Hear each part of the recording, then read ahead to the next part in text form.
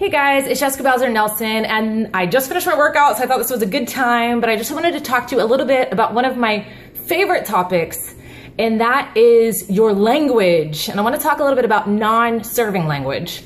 So too often in life, I really feel like we just constantly use non-serving language, and if your thoughts can actually dictate where you go, then we're kind of self-sabotaging ourselves.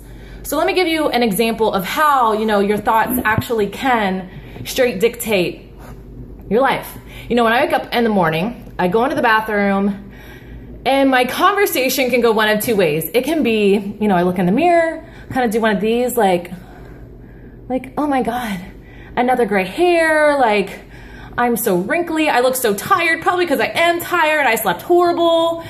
Oh my gosh, I'm getting so fat, like what happened? I shouldn't have eaten that pizza, man, I'm just such a disappointment, and I just want to go crawl back in my bed and forget about the day.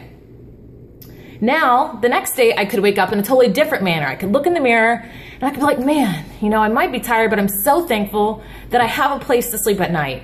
And I'm excited about this day and I can't wait to see, what kind of people I come across and who I'm able to help and, whose day I might be able to brighten.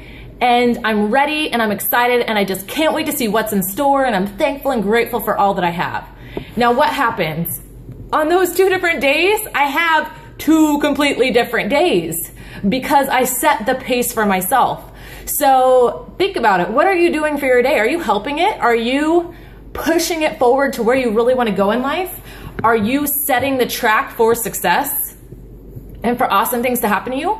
Or are you literally starting out your day with a pity party and with the woe is me and with the this life sucks and when am I gonna catch a break and nothing ever works out for me?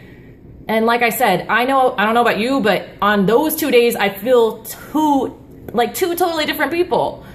So I just want to challenge you, set the pace for your life and make it a good pace, because if you're dictating your life, then guess who you could be mad at when you're having a bad day? Yourself. That's it.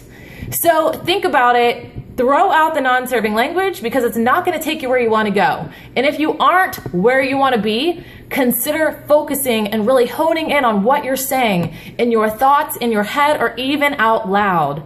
There's always that person that you get around that you're like, oh, they just drain the life out of you. Don't be that person. Turn your language around, say something positive, and I guarantee your life will align to it.